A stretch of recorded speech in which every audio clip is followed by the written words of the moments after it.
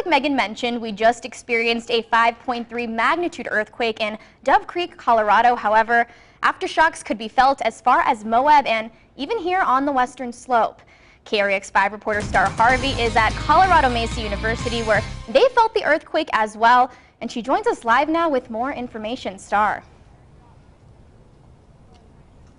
Yes, Kat, there was a 5.3 magnitude earthquake that did hit Dove Creek, Colorado at about 10:20 this morning. I'm standing here now on CMU's campus where I have a student who says that she felt the earthquake while she was in her dorm. Her name is Tristan. Tristan, can you tell me what you felt this morning? Yeah, so I was sitting on my bed and one of my suite mates came in about that time and I thought the door got slammed like really hard, but then my bed continued to jiggle a little bit, like just enough for me to notice, and I looked around and saw things like on my dresser moving, and my roommate has a pretty big TV and I thought it was actually going to tip over, so I was kind of freaked out.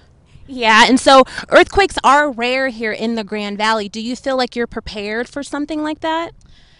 I feel like if it is small like it was today, I don't think that would be a huge deal, but if it was bigger, probably not. Yeah, because they're so rare.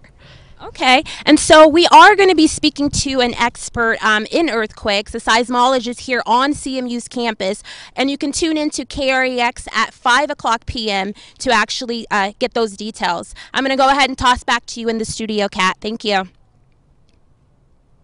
Thank you so much, Star, and of course we'll keep you updated as more details become available.